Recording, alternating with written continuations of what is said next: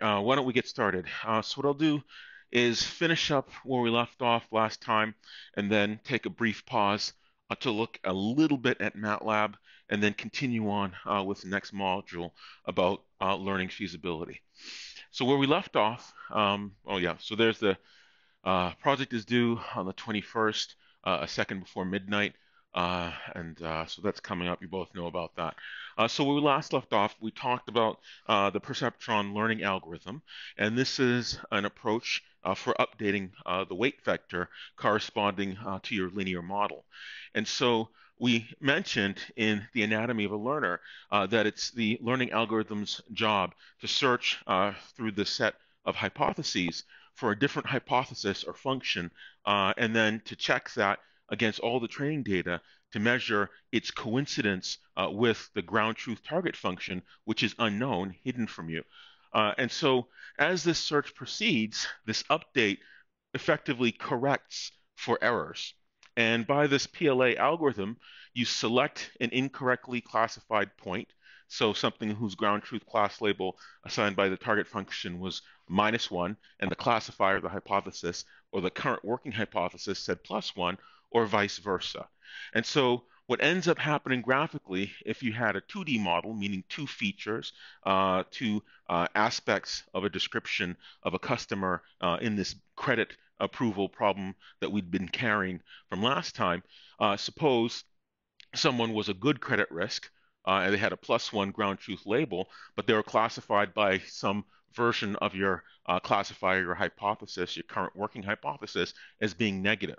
So then when you did this PLA update, essentially you're searching for a new hypothesis, and this update, as we saw before with that example with inner products, that it effectively chooses a different hypothesis that corrects for that error. Now, of course, there's an assumption made on the data when you're using the PLA algorithm, and that assumption is that the data is so-called linearly separable. What that means is that you can use a linear model, whether that's a line on the plane or a hyperplane in more than 2 dimensions, in order to separate the positive instances, ground truth from your historical data, the +1 data items, from the -1 data items. Now, of course, you might ask what happens if your data is not linearly separable. Well, we'll get to that. Okay. And so this decision boundary, as it's called, moves as you select a new hypothesis. Because if you're selecting a new weight vector W, which is essentially what this update is doing, it's changing W from the previous round to the next round as you compute this update. And in changing W, you're selecting a different line. Okay? And you're selecting a different line such that you correct for this misclassified point. Okay. Any questions about this? Does that make sense? Okay. And so, continuing on, some of the questions you might ask, is that really it? Yeah. It's a pretty simple algorithm, kind of in a scary way. And this is a very simple model, and the update is very simple. But what you'll see over the course of the semester, from this very simple model, you can do a lot of powerful things by just tinkering with different aspects of the architecture of a learner. So some of the questions you might also ask, well, we talked about this PLA update. And as you apply this W gets W plus XI, YI, you might ask yourself, well, how many times do you apply this update? It's a very good question. It depends on your problem. So in truth, well, as many rounds as you quote unquote need to, right? So that doesn't really help very much. But as you look at the errors over your historical data between the current working hypothesis and the ground truth target function, you'll effectively, in an algorithm, count the number of errors that are made from one version of the hypothesis to the next. Now, one approach about this halting criteria, i.e., how many times you apply this update, how many rounds you do that, one approach says, okay, I look at the error and I track its gradient over time. By how much does it change? And if it doesn't change significantly, like within 5% of its previous value, then you say it's done once the change is less than 5%. So that's one approach. Another approach says, okay, well, on my platform, I can only afford a certain amount of computation, And so maybe after 1,000 rounds, regardless of how well or how poorly it's doing, I'm going to stop because that's all the computation I can afford. And that's another example. So another question that you can ask is, will this work for any problem? Well, I'll say yes in quotes, right? Yes, because if your problem is not linearly separable, well, PLA will try its best, but there are some problems for which a straight line will not separate your data. In some problems, maybe you need a parabola, or maybe you need something more complex than just a linear model, whether it's in 2 dimensions, 3 dimensions, or some higher order or number of dimensions, right? So that's another problem that we'll deal with. And what we'll see that we can change the so-called geometry of the feature space. This figure here, where we represent each piece of data as a point in some high dimensional representation, and then we said each value or attribute, in the case of the credit approval problem, the projection of each point along one axis represents one feature. So maybe this coordinate would be 33,000, 10, where the 33,000 would represent the annual salary and the 10 would represent the number of years in residence for that particular customer. And so if you look at the points in feature space, there's a geometry among them, the relative relationships in space, be that in 2 dimensions, 3 dimensions, or some higher order number of dimensions. So there are approaches that we'll learn where you can actually transform this space or compute some function over each of the features, collectively representing each data point. And in doing so, if you do it correctly, you can transform the geometry of the space to make it a more amenable to certain types of models. And so one transformation is called a linearizing transformation. Does it work for all geometries? Absolutely not. But if you're able to very efficiently change the geometry through a transformation, change the geometry of the points in the space for a non-linearly separable problem, now once it's linearly separable, something as simple as PLA with a linear model on the result of that will give you a very computationally cheap way, guaranteeing you a good classification, good generalization. Okay. Does that make sense? Any questions about this?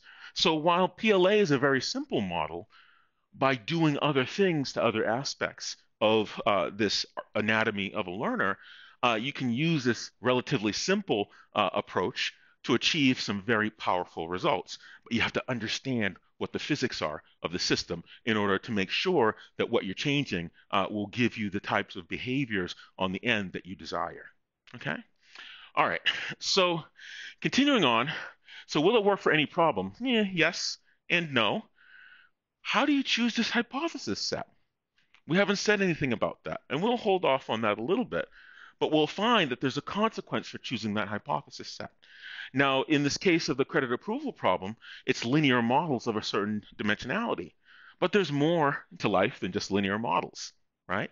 And the choice of your hypothesis set will result in sometimes a large hypothesis set, sometimes a small, and there's a consequence of that. And we'll get into some of those consequences in the next module.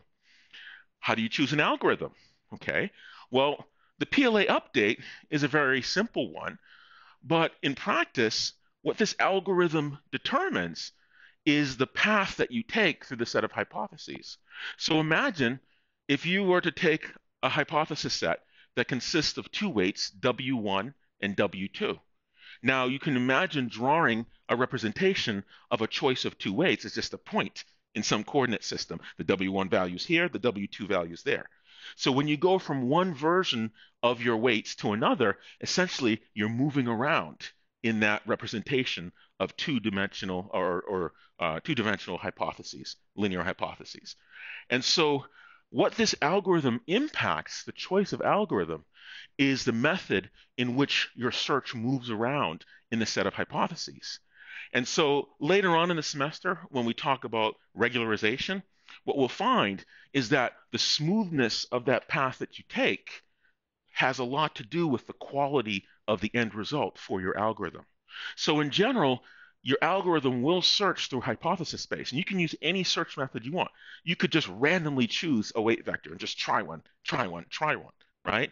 And yeah, with enough rounds, you'll have the optimal, great, but that path is going to be very jagged. That's almost like if you want to drive someplace. Imagine You want to drive to Disney World, which is about 12 hours from here in Florida, and you just decided to take your car, randomly pick a location in the United States and drive there, and then randomly pick another location in the US and then drive there. And then you hope eventually, if you did that, you'd eventually get to Disney World, right? But that's the most inefficient way that you could choose to do that. And that's the similar thing that you're doing when you randomly search in your hypothesis space. You might get lucky and just miraculously get right at Disney World on your first few randomized guesses, but that doesn't happen in practice. And it's even worse if your hypothesis set is really large, right? Because if it's large, there are more places to jump and it's more jagged, if you will, this path. And so how you choose this algorithm also impacts the quality of solution you get, but also the time it takes to get there, right? And so if you can't afford heavy computational resources, well, maybe you do a hybrid. You jump around wildly, and if you're jumping around wildly, gets you in the vicinity close to a good solution, and then you start to not make it more smooth, right? So there are all sorts of approaches in how you select this algorithm. But at base level right now, the learning algorithm, its responsibility is to search through the space of hypotheses. I'll move this so I don't trip. It's to search through the space of hypotheses to try to see if it can mimic the labeling by the ground truth target function. Okay? And so the other question you might ask is how much data do you need? Now, you might be thinking, gosh, well, Holness, you just got done saying that you don't have control over the data. Absolutely. You don't control what values you're going to get. But for some types of experiments, you can go out and get more data. Let's say you have a computer vision application. You have a camera measuring the cars driving by DSU on Route 13, right? So what do? Well, it's very cheap. You just turn on the camera and it collects more data, images of cars. Well, that's easy. When I was in graduate school working on my PhD, one of the things we did was image classification of phytoplankton, microaquatic organisms from the ocean. And it's really hard to get those because you have to go out on a boat off the coast and you have to go through all this trouble of, you lower this capsule into the water at certain depths and it opens and traps water at certain depths, and then you pull it back and then you bring that water back to the lab. It takes 16 hours to do because you do it a bunch of different places, and it's a really expensive and long endeavor. So in other cases, it's really hard or perhaps very expensive getting more data. If you're analyzing soil samples from Mars in a rover, well, it's a lot of money to go and get more samples. You just can't go up and get more samples, right? Oh, let's send my grad students to Mars and they'll get more samples. You can't do that, right? Okay, not very easily, and not yet, right? Although if I were a grad student, I wouldn't want to go to Mars. But anyways, so say I'll choose a new advisor. But nonetheless, how much data do you need? The more data you have, the better your models will be. But you also have to ask the question of, is it worth it or even possible to just go out and get more data? Okay. All right. Any questions about this? Yeah. All right. So there are different types of learning categories, and this sort of arose out of commonalities between certain aspects in the anatomy of a learner. And these are your categories. You have so-called unsupervised learning. You have supervised learning, and maybe you've heard these terms before. There's reinforcement learning, and there are all sorts of variants of these. There's something called semi-supervised. It's sort of, straddles supervised and unsupervised, and it's very good for certain types of applications. So let's, at a high level, take a look at these. Supervised learning. So in supervised learning, you have your exampled historical data, and this historical data, each data item is described by a feature vector, similar to how we had the credit approval problem. We had a bunch of measurements from a customer, like years in residence, annual salary, and so forth. And we can certainly pose these things as points in some feature space. And again, they're only drawn here in 2 dimensions because it's easy to talk about in class, right, on a board. And so you also have the ground truth labeling from the target function. So this target function is out there, it's hidden, and it's giving you these labels, right? And these are 100% known. but you just don't know what that function is, which is providing these ground truth labels. Now, in the example they carry in the book and in the MOOC video, they use this coin classification example. And so you have 10-cent pieces, you have 1-cent pieces, you have 5-cent pieces, and you have 25-cent pieces, the quarters. Now imagine an application like a vending machine, right? You put your coin in the vending machine and it knows what a quarter is. Um, so you have these money pieces, these coins, and you can measure things like the size of these coins, and you can also measure things like the mass of these coins. So take, for example, 25-cent piece, a quarter. They're usually bigger in size, and if you were to actually measure and get a caliper or ruler, and they're also bigger in mass if you were to weigh them, right? Okay, 5-cent piece, well, they're not as big as a quarter, but they have a bigger size, and their mass is not as much as a quarter because it's not as much material. Same thing, 1-cent piece is bigger than a 10-cent piece. I never understood that. Why is a 1-cent piece its lower value? I guess because of material, but its size is bigger. I don't know. And a dime is small. But nonetheless, you have a 1-cent piece, has certain size and mass. Likewise, a 10-cent piece. Now, for every single denomination of coin, now certainly the milling process when you stamp these out, it's not perfect. So you're going to get some variability for size and mass for all the quarters. It's not going to be a lot of variability, but it's just plotted very variable to make it look nicer on the board because you don't want these point clouds to be kind of on top of one another. Okay? And likewise, you're going to get some variability for all the other types of coins. So we have ground truth, the input vector feature, size and mass in this case, describing each instance of a coin. And then we also have the ground truth class label. In this case, our Y value can take on 4 different values, a 1, a 5, a 10, and a 25. And they are labels like dog or cat, only these labels represent the denomination or the amount for each coin. Okay? All right, so in so-called supervised learning, you have the label that's ground truth. And what the learner enterprises to do is to find a hypothesis such that the values, the classes, the categories into which these are sorted coincide with the labeling of the ground truth target function. So we've only been talking about two-way, +1, -1 classification, but you could absolutely do this for 4 different types of coins with two-way classification. So what do? You group together all the coins that are not 10 cents, and you group together all the coins that are 10 cents, and then you say all instances of 10 cents, which you know, you call +1, all instances of things that are not 10 cents, you call -1. So then you set your hypothesis set, a 2-dimensional linear model, and then you learn and you get something like this line, right? And so that line will tell you, is it a positive instance of a 10-cent piece or a negative instance of a 10-cent piece? So then you do the same thing with a 1-cent piece, right? So if it's not a 10-cent piece, can it be a 1-cent piece? And you do that classification again. So you can essentially combine these different lines together to pick out what's a 1-cent piece, what's a 5-cent piece, what's a 25-cent piece. Because if you group together things here with things here, and you have that line that you learned for a 10-cent piece versus not 10-cent piece, anything that looks like a 1-cent piece, but it's not a 10-cent piece, that is a 1-cent piece. Does that make sense? Okay. So you can combine so-called two-way or binary classifications to do arbitrary categories for classification. So you have the actual coin values described by their features as well as the correct category assigned by the ground truth target function. And you're going to have some variability in those features, giving you distributions over the same categories, right? 25-cent, 5-cent, 1-cent, and 10-cent.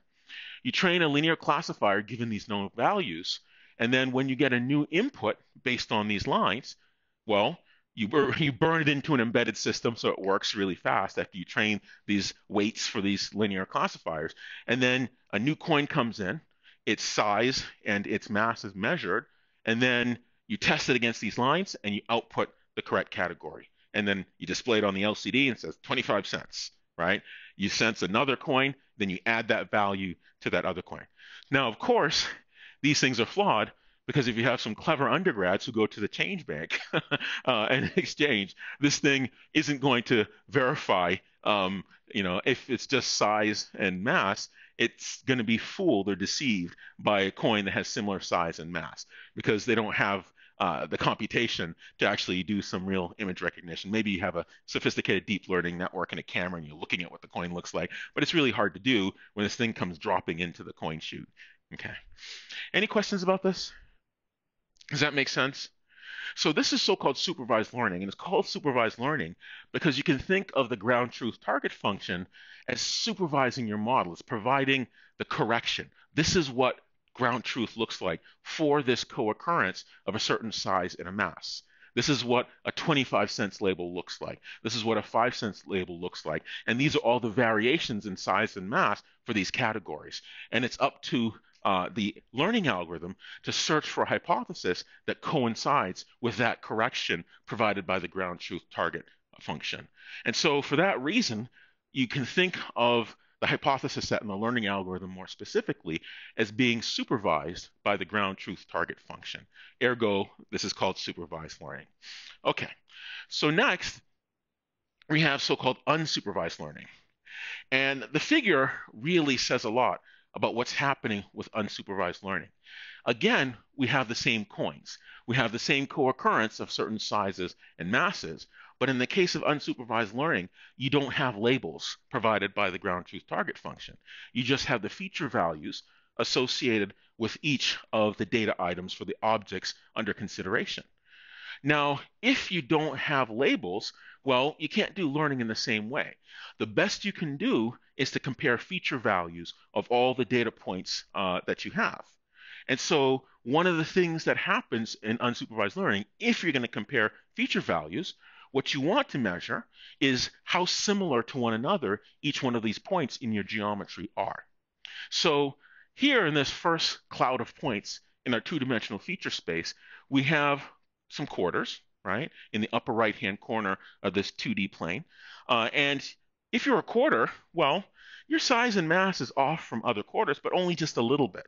So things that are similar are going to have feature values for size and mass for this problem that are very close to one another.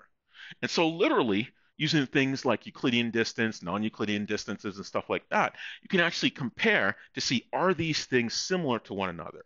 And based on that evaluation, you can say, okay, well, all the things that are similar, you want to group them together and say they must be instances of the same quantity, right? The same type. Now, of course, unsupervised learning will group things together, but it won't give a name to it for you, right? So likewise, you can have some nickels, and nickels aren't the same size and aren't the same mass, but maybe you had a horrible problem, something went wrong in the mint. They don't usually produce those, but sometimes, I guess for coin collectors, if you have a coin that has a certain type of error, so few errors come out that coin has a high value as a collectible because very few errors are made in the manufacture of coins. Okay, so nonetheless, you group them together in some fashion by comparing them. And if they are closer to one another in distance from one another, and you can literally use something like Cartesian distance, like the L2 norm, if they're closer to one another, you say, okay, well, they must be in the same group. If they're further away from one another, okay, they must be in different groups. So you can start out with different assumptions and say, I'm going to assume there's one group. And then you'll notice that after you're done, there's a lot of variability in the size and mass. So you say, okay, well, let me relax it and assume two groups. So you group them together. Maybe these will be grouped with these. And you notice your variability is really still big. And then you say, I'm going to try three groups. And maybe you get these with these with these. Well, this group are relatively compact. It's not very variable, but this one is variable. So you say, you know what? Let me try four groups. And you end up with these, and these. And then you try five groups, and you notice when you go from four groups to five groups, the variability doesn't change very much. You say, you know what? I'm going to stop and say four groups. So then you go in after the fact, and you take all of the data items from the first group, second group, third group, and fourth group, and then you examine them, you being the user, the scientist, and then you give it a name. I mean, initially, your system could say group one, group two, group three, group four, but then you go in and say, these are 25-cent pieces, these are 10-cent pieces, and so forth. Now, A more obvious example pertains to shopping behavior.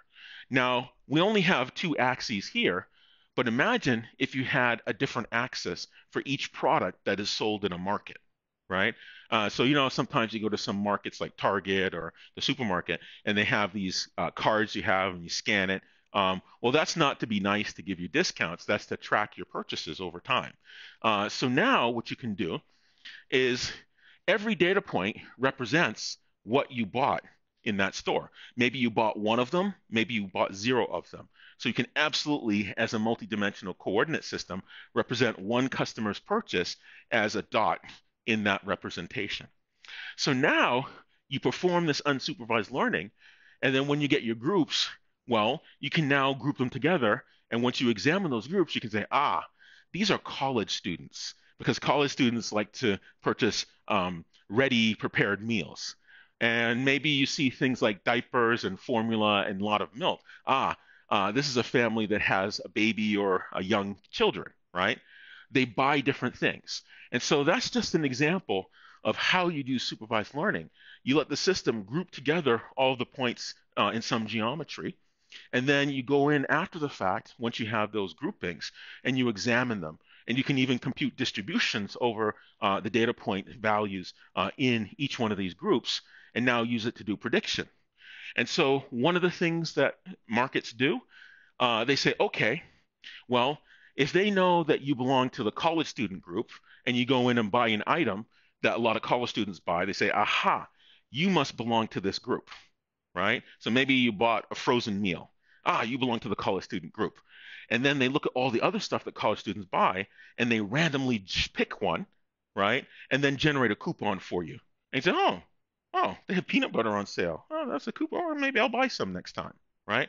So this custom couponing is what they use unsupervised learning for. Also, if you go on Amazon, and let's say if you buy, and now this example is obvious, you buy an Xbox on Amazon.com, and they say people who buy Xboxes tend to buy this game or a controller, right? They're doing that same thing, so you can use unsupervised learning to form these groups and then recommend something. They do that in music recommendations and video recommendations, in purchasing and stuff like that for custom couponing. Okay. Any questions about this? Does that make sense? So with unsupervised learning, you don't have the ground truth class labels, you only have the features. And the best you can do is to compare data points together based on an evaluation of their features, some sort of similarity measure. Distance is one of them. There are many similarity measures you can use to identify groupings of these data points. And then once you organize your groups or clusters, you then go in after the fact and use them, identify them, give them names, or you can compute distributions over them and use them to do prediction and recommendations and all sorts of things like that. Okay, any questions about this? Okay, so now we've talked about supervised and unsupervised. There's something called semi-supervised learning.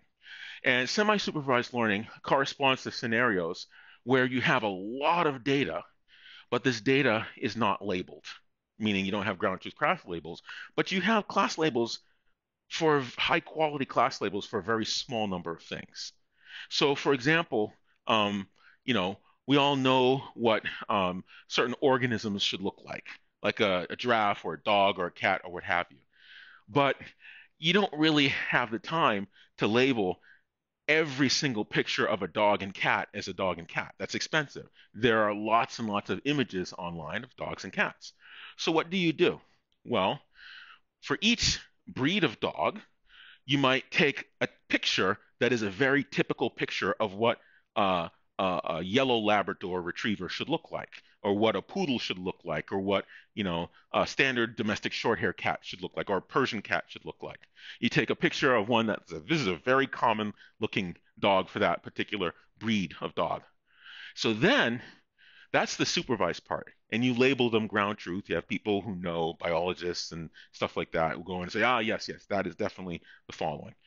So then once you have a small number of data points that have high quality labels, then you do what's called label propagation.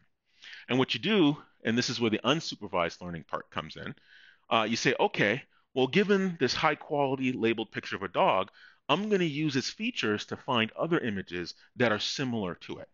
And I'm going to assign those unlabeled ones that have similar feature values, I'm going to assign that label to the other. And so it's called label propagation because you can imagine if you're similar, you're going to be in this cluster. And let's say this data point. Okay, data point's close to it. It's going to assign the label to data points close to it. And then you iterate again.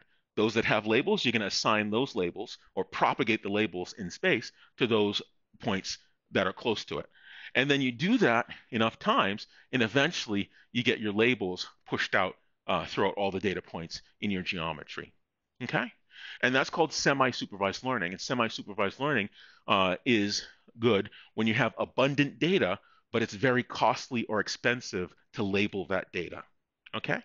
So you label some high quality ones, and then you learn the associations and propagate those labels. Okay? All right. Any questions about this?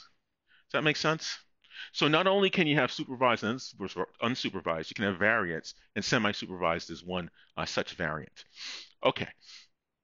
So reinforcement learning.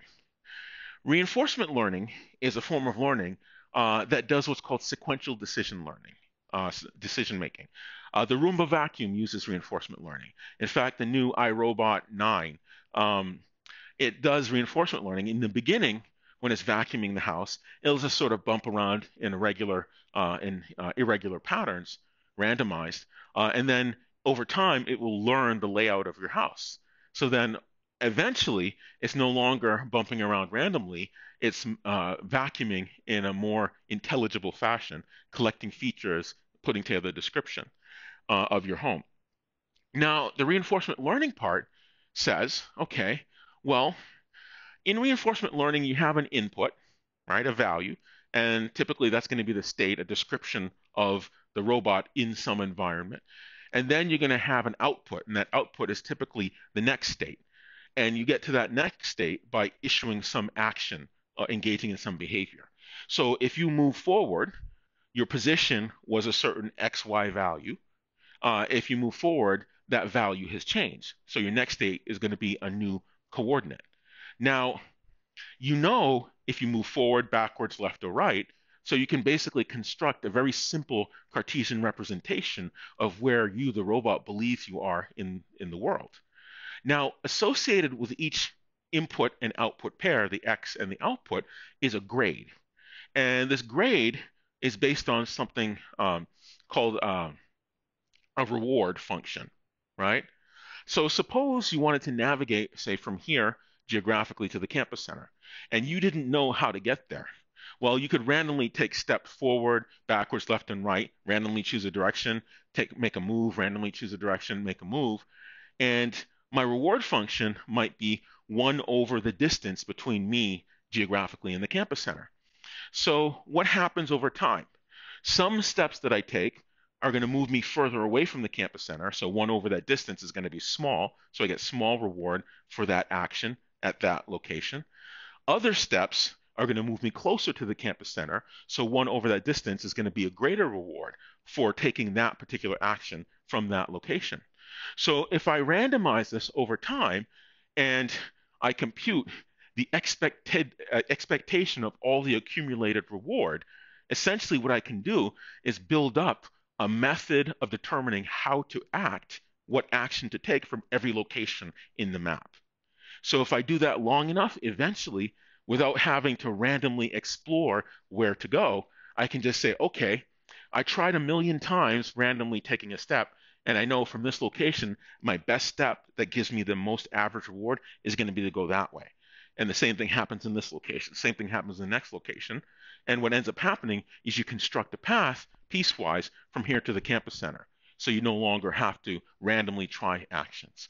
So what this reinforcement learning involves is this reward function, which is a really important step of it.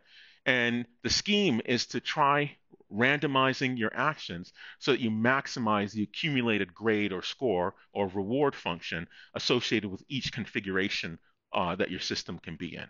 and you're testing out and trying different options. And so reinforcement learning started from the psychology literature, and a lot of pioneering work in reinforcement learning was done at UMass Amherst computer science department, and is based on the dopamine response, how you train animals, right? So when you're training an animal, I have a dog, and if you want the dog to do something, you give it a treat that it likes. And then if you want the dog to do it again, you give it a treat, and it learns to associate a pleasant experience with that action because you're giving it a treat at that time. So then you decrease the amount of treat, and then eventually you don't have any treat, and then you do the same action, and the dog says, that's a pleasant thing, so let me do that action again, right? And that's exactly what reinforcement learning is based on. You take that action from a certain context, in a certain context, associated with a maximum reward over time. Okay? Any questions about this? And so reinforcement learning is really big in robotics because if you think about what happens with a robot takes actions in time. And if you want the robot to uncover on its own what is the best sequence of actions to take in an environment, this sequential decision learning and reinforcement learning is a perfect model for that. And so there are a lot of reinforcement learning systems that do things like play Go, play backgammon, play chess and stuff, all sorts of things, as well as robotics. Okay? All right, any questions about this? No, makes sense? So we won't cover reinforcement learning in this class. In fact, at UMass, you have a whole 2 semesters of just reinforcement learning because they've done so much work in that. But it's an important part of learning, which is more reserved for an advanced level course, maybe like a first year PhD level course in reinforcement learning specifically. But there's lots of courseware out there on it. We just don't have it in our curriculum. Okay. So I have a question for the two of you. So here we have 2 inputs, and these inputs are 3x3 squares, and they're colored in black and white differently, right? And let's say these were inputs to some function, and the target function for the 3 in the top row, it output a -1, and the target function for the 3 inputs on the second row, it output a +1. So given that assignment of inputs to target function outputs, if you were given this new input, what would you output as a target function? A +1 or -1? What do you think?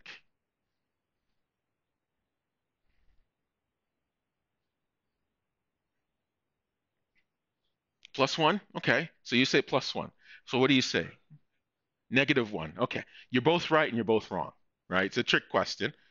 You could find examples where you could do both of them. So for example, you could say, all right, well, if the center square is white, you're going to output a -1. If the center square, well, that's not true. I just violated that. Oh, I had this in my brain before. Let's see. Uppermost corner, lower. I had this in my mind before. Let's see. If the upper left, is it left? Minus, yes, right. If the upper left corner is black, you output a -1. If the upper left corner is white, you output a +1, right? So you could argue here the upper left corner is black, so you output a -1. Okay. Now you could argue then if the where was the other one? When it's big, I had this on my brain before this, so let's see. You could argue if, mhm, uh-huh, which corners, these or all 4? All 4, yeah.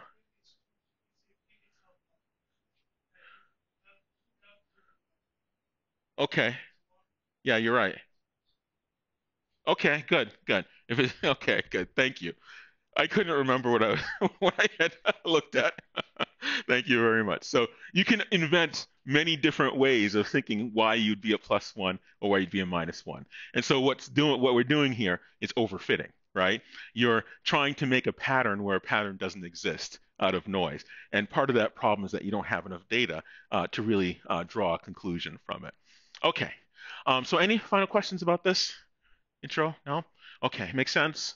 All right, so let's continue on, and let me check the time. 5:13. Wow, that was fast. So again, there's the information about the assignment that's due. So what I'm going to do is I'm going to pop out of MATLAB, out of PowerPoint for a moment and go over a couple of points as it pertains, not all of it, but a little bit as it pertains to implementing perceptron learning algorithm. Okay, so this is MATLAB, and that's from a different class. Let me do that. Spring 2020. Open. Machine learning. Open. MATLAB. Add path. Subfolders. And I wonder if I already have it in there. Okay. So I'll do it interactively. New script. Okay. So you can create a script. A script is nothing more than a program. You can also create a function. And when you create a script, you just save it. My test, say test PLA. .m is the extension for MATLAB file. Now, a MATLAB file is nothing more than a text file, just like any other program in a programming language, only it's meaningful to the MATLAB interpreter. Now, MATLAB will run from the command line and execute your MATLAB programs like Python, but you can also run it from the MATLAB editor, which is this environment, which is like an IDE like NetBeans or Eclipse or Visual Studio, those sort of things. And so MATLAB program editor is the only one that can edit and run MATLAB in a debugger-like environment. And so another thing you can create in addition to programs, yes, question.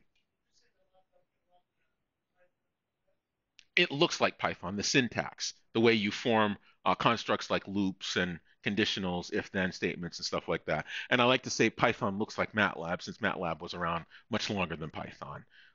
But it can't run Python.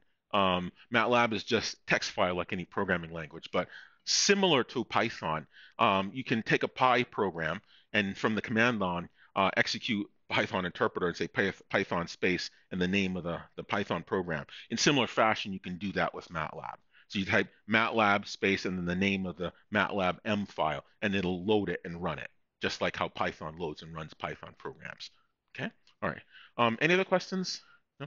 So this is a MATLAB script, and MATLAB script is just a programming program. You can also create a MATLAB function, right? So let me start with a function. So in MATLAB, typically when you have a function, the name of the M file coincides with the name of the function. So if I said function, right, that's how you tell the interpreter that this is a function. The return value, ret val, equals test function, the name of the function, and you have the parameter, param1, param2. And let's say for the sake of argument, I wanted to say I'm going to return val, and that's how you return something from a MATLAB program, is equal to parameter 1 plus parameter 2, for example. Simple program. Now, unlike Python, in MATLAB, you have each statement delimited by a semicolon. Python, you don't have delimiters for your statements. Oh, param1 and param2. There we go. Save. Oops. So now when I go to save it, you'll notice it pops up and says test function.m, right? And so that's how you write functions in MATLAB. The name of the file is also the name of the function signature. Does that make sense? Okay, so you can actually use it later. So let me try this. And the interesting part about MATLAB is that not only can you return a single value, you can return multiple values on the command line, and I'll demonstrate that in a moment. So now in my test program, let's say if I said A equals 5 and B equals 7, and now the sum is equal to test function, and I'll give it my parameters A and B. So now I'm calling that function that I just created, and let me say message as printf, I'm creating a string, the sum is percent d backslash n, comma, the sum. Hopefully I did that right. Yes. Nope, I didn't terminate the, what did I do? There we go. Okay, there. And now I say display that string. So I'm creating a formatted string with the result, and now I'm displaying it to the command line. So you'll notice here in this environment, as I write executable statements, I get these numbers along the left-hand side, and some of them will have these little dash marks next to them. So a dash mark uh, comprises or identifies each of the executable statements, and as an executable statement, I can set a breakpoint in the debugger. And so if I click on this dash, you'll notice I get a little red dot. If I click on it again, the red dot goes away. That's setting a breakpoint. And so I can break my execution anywhere in this program and examine all sorts of stuff. So let me start, and I'll run my program. And so you'll notice here I get this arrow. And this arrow marks for me the current line where the next execution will be. It's kind of like the program counter, if you will. And so here, if I hover my mouse over something, I get this pop-up note. And that pop-up note tells me what the value is associated with that variable. You'll also notice as I instantiate things in MATLAB, I have this workspace, and this workspace represents the memory associated with each thing that I can store. So right now, the value of A, I created a value 5 and assigned it to variable A. If I hover my cursor over variable A, it shows me what it is, but also I can go over to the workspace and take a look at what A's value is. Now, I can double click on this and go inside and actually physically change the value live while I'm debugging. So instead of 5, if I said 7, right? And then I go back, let me close that. And now if I hover over, A is equal to 7. So you can do live debugging in MATLAB just like any sort of traditional debugger. And so now, even though the program says 5, I've changed it in the debugger to be 7. Let me go back and change it back to 5 just so I can finish the point that I was going to make, enter. And so now it's back to 5. If I put the cursor over, lo and behold, it's back to 5 again. So now I instantiate B, and when I'm running, I can do all sorts of partial execution in my development environment. I can single step, and step means to execute the next statement, step. So you notice now I executed the assignment to B, and in my workspace, I create allocated memory for B, and it's equal to 7. So now I have test function. Now there are different ways of stepping through code. If I said step, it's going to execute this function and go to the next line. If I say step in, it's going to execute the next statement, jumping inside the function, executing the first statement inside that function, which would be this return value assignment. So let me say step in, and when I click step in, it's going to execute a single statement, which is the calling into the function, and it's going to go inside the function. And you notice here, I'm inside the function now. Now, if I say single step, it's going to go to the next statement, which is this addition, and then it's going to return back to whomever called this function. So the step in means step into a function if it's a function. Likewise, step out says execute all the statements up to and including the return of the function. So if I said step in, and let's say I had 5 lines in this function, it would put me on the first line of the function. If I said step out, it would execute all the lines of the function and return back out to the caller. So if I say step out here, it steps back out, the function has executed, and then the next step I take is to assign the return value from the function to that variable I'm calling the sum. Does that make sense? So if I step over that, you'll notice the sum gets created, and its value is 12, which is 5 plus 7, which is exactly what the implementation of that function was. So now I create a message step, and you notice message is a character array. So there's my message. It says the sum is 12, right?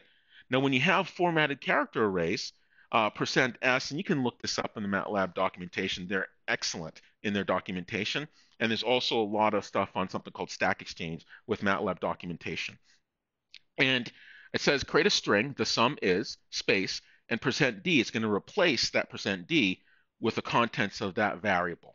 So it says the sum is, and then %d, that variable's value is 12, so that's where the %d gets replaced with 12, and %d means decimal. %f is for floating point, %s is for string. Now this \n is just a new line carriage return, so that when it displays on the screen, it'll put a new line after it shows that text. So DISP is to actually physically display the message. When I execute that, you'll notice on the output window, the command window, it actually prints that text. Okay? Any questions?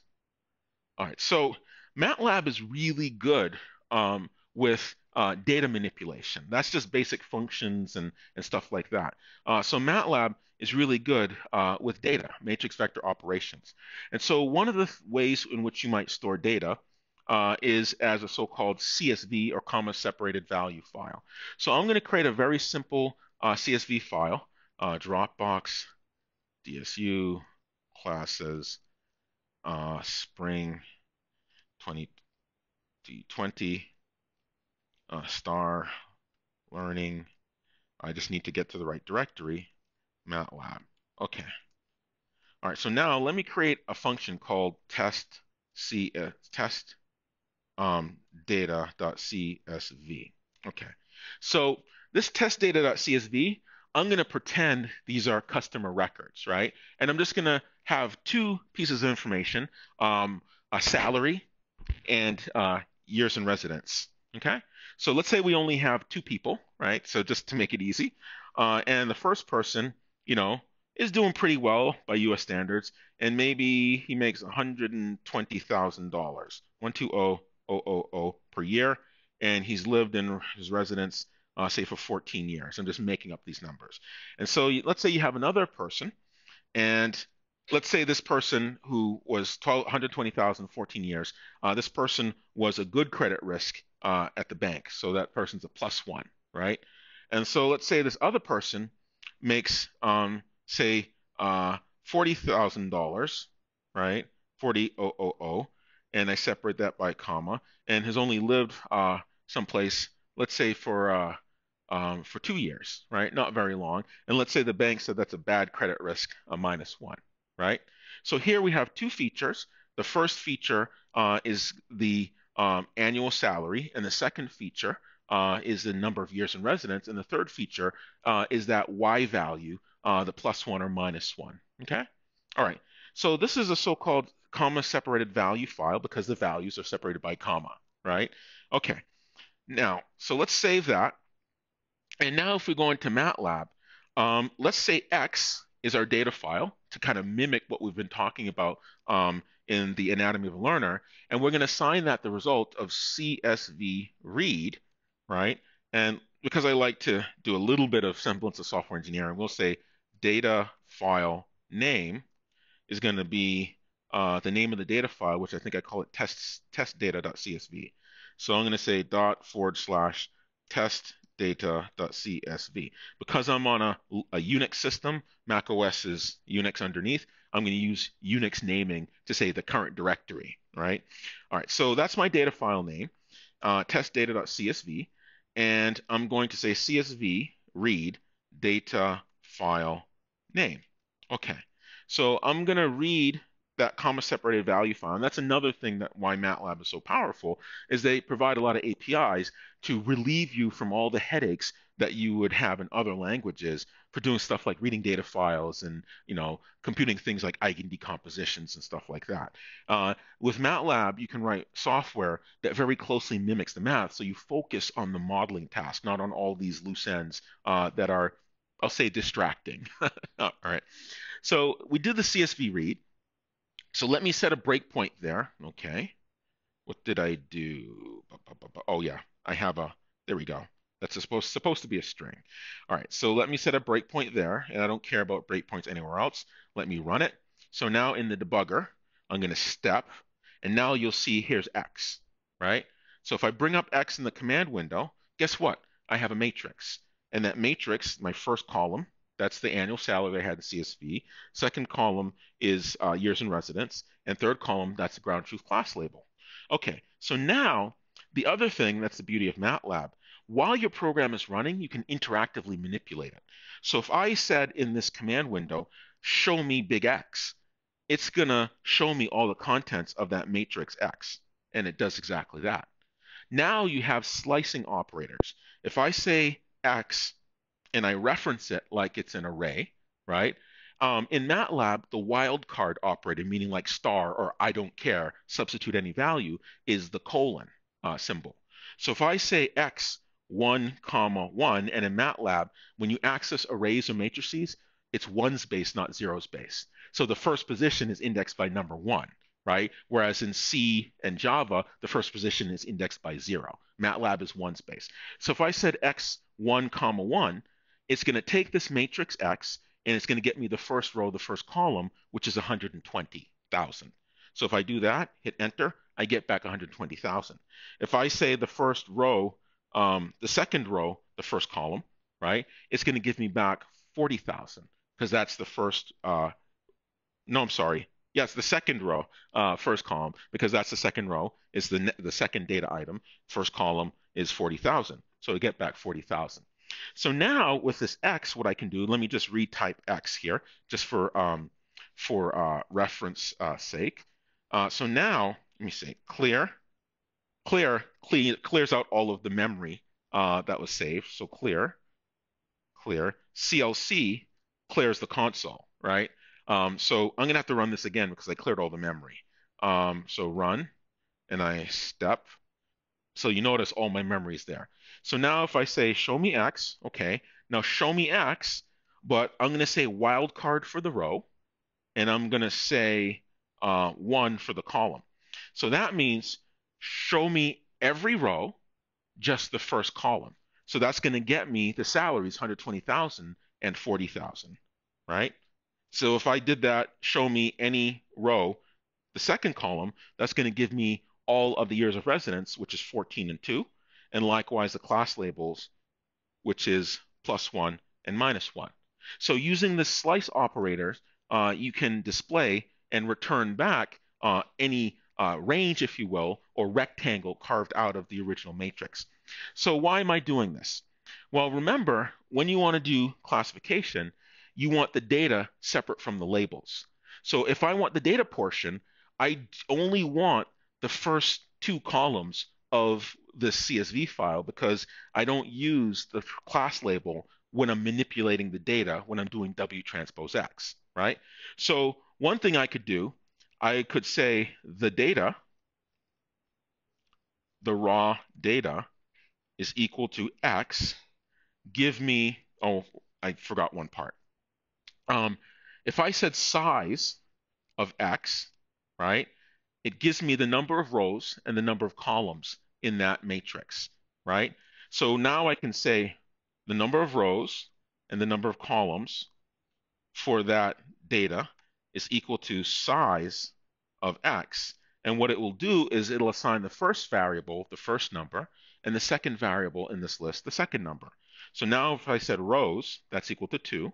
If I said call, it should be calls, it's equal to 3. So now I know that the last column, which is also the third column, is always going to be the class label. That's a standard in machine learning data sets.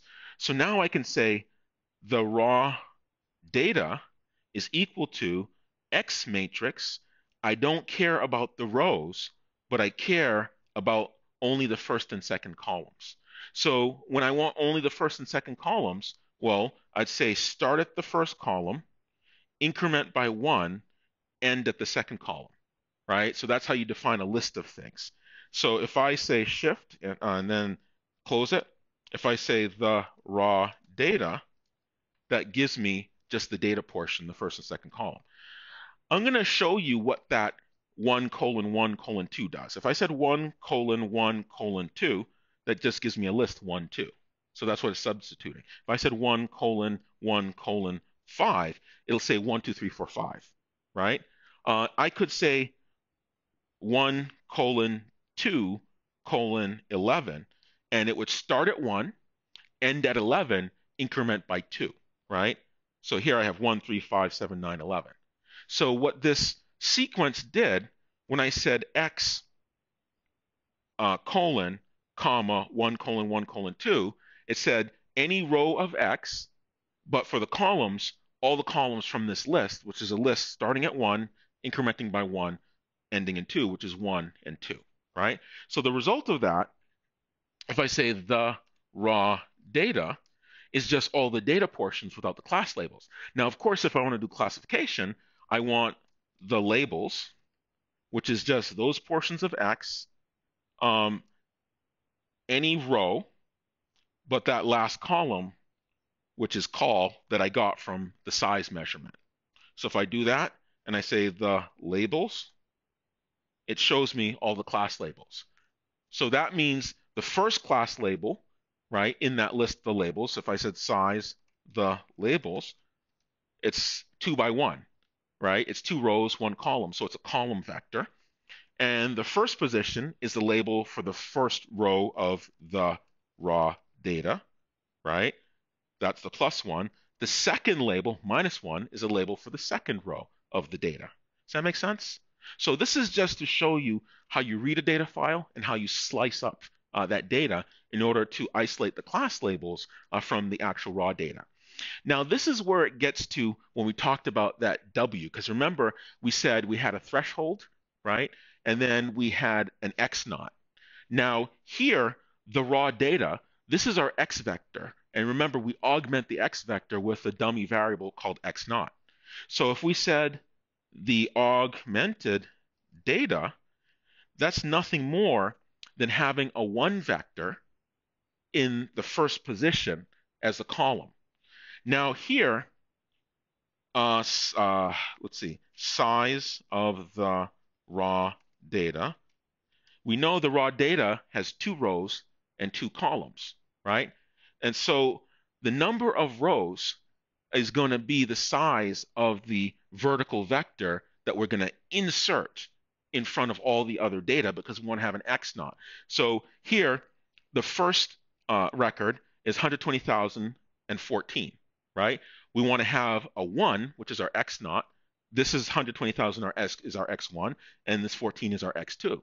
So we want to have a 1, a column vector of 1s as the first vector, and we want to turn this from a 2 by 2 to a 2 by 3. Does that make sense? Okay. So how are we going to do that? Well, one of the things you can do, you say, oh gosh, well, how many rows are there? Well, I say rows,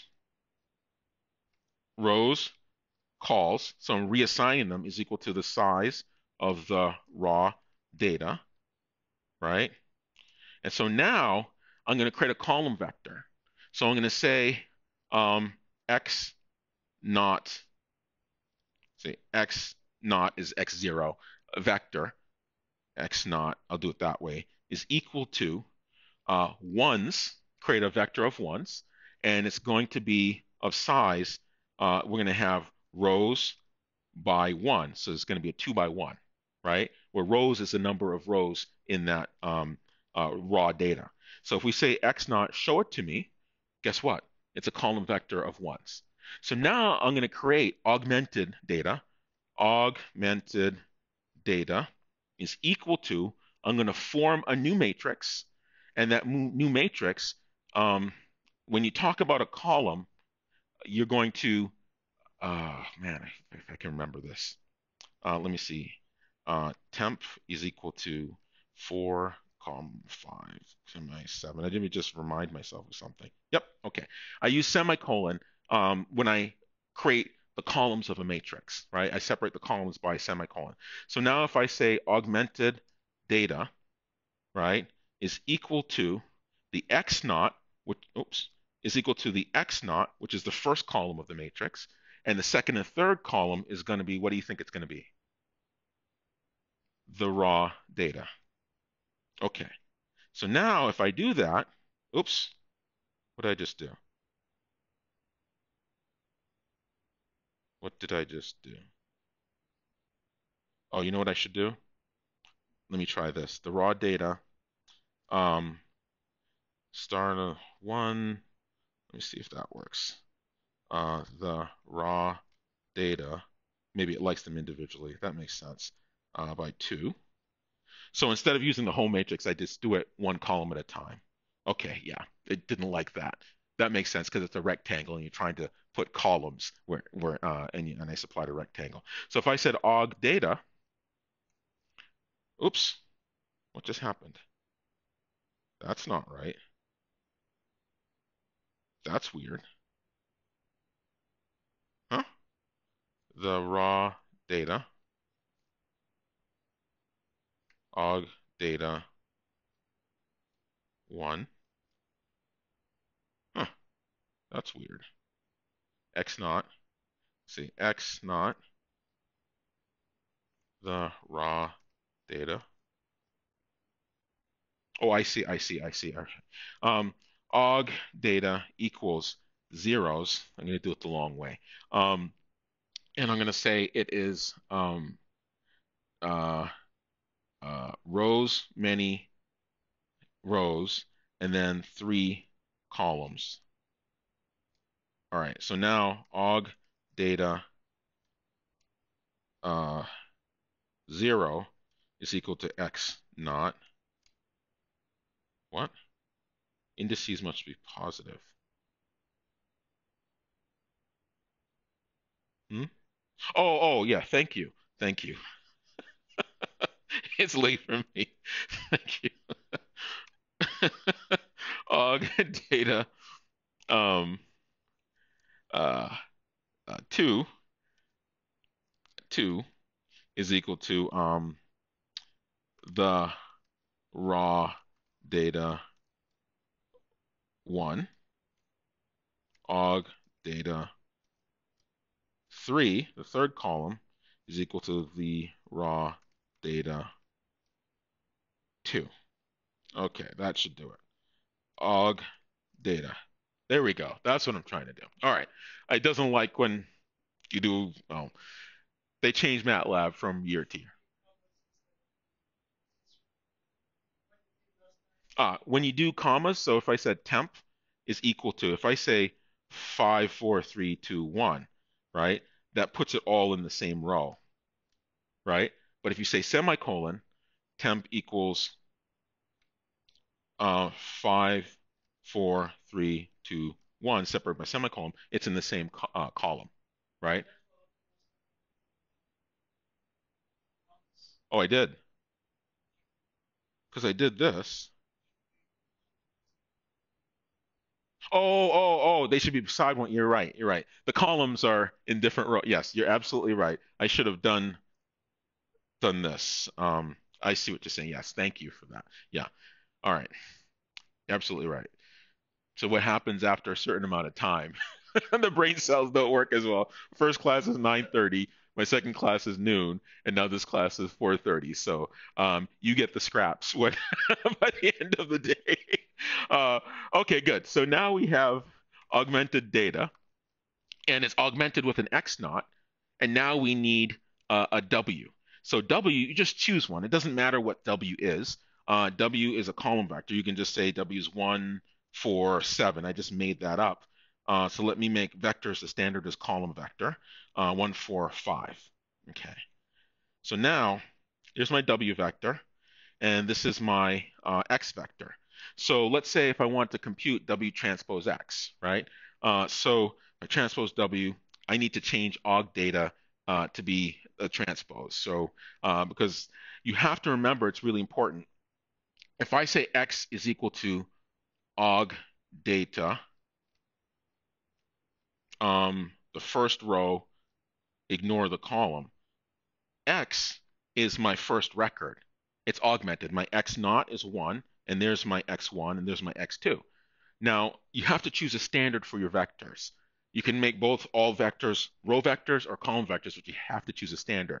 So because this is a row vector, I'm going to say X 1 is equal to X transpose, right? Tick mark is transpose. So now X1, it's now a column vector. So here's my W, right? Which is W naught, which is my minus T from the math. And here's my X.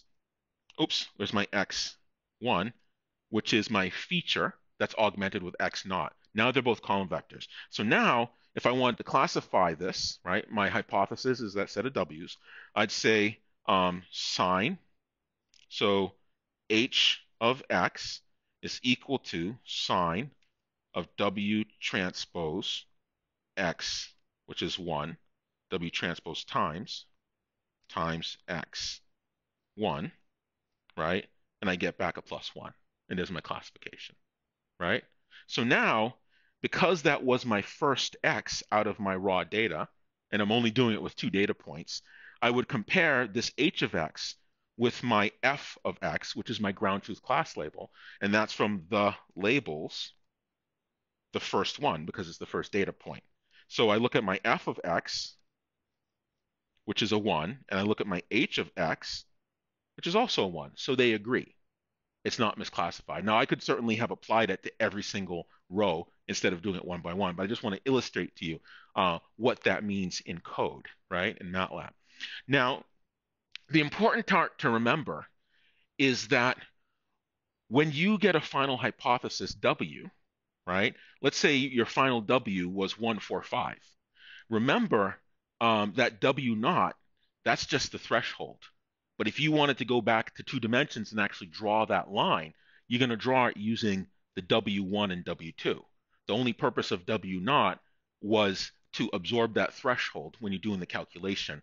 And so there's a difference between, oh, it's 5:45. There's a difference between the model that you use for learning, and then once you get the final solution, if you want to visualize it, because it's only 2 features, the annual salary and the years in residence, if you want to actually plot the data, you're going to plot the data using annual salary and years in residence. If you want to draw the line representing the hypothesis, the decision boundary, you're going to draw it using W1 and W2, not with the W naught. Does that make sense? So distinguish between what you need for the model to learn and to actually draw the solution. Because if I wanted to plot these, I could actually plot my data point and I can plot the W. Does that make sense? Okay. All right. So with that, that's the balance of time. I guess I'll save the next module for Tuesday, and hopefully that's enough to get you started and kind of speeding up the implementation of the assignment. And so what I'd rather have you focusing on is the impact of the search through the hypothesis space, and you're actually going to implement this W gets W plus XI times YI. Does that make sense? All right, so all this other stuff is just some loose ends to tie up to understand. And the biggest takeaway is the difference between the model and the solution if you want to draw it out, right? Okay, all right, so with that, we'll end there.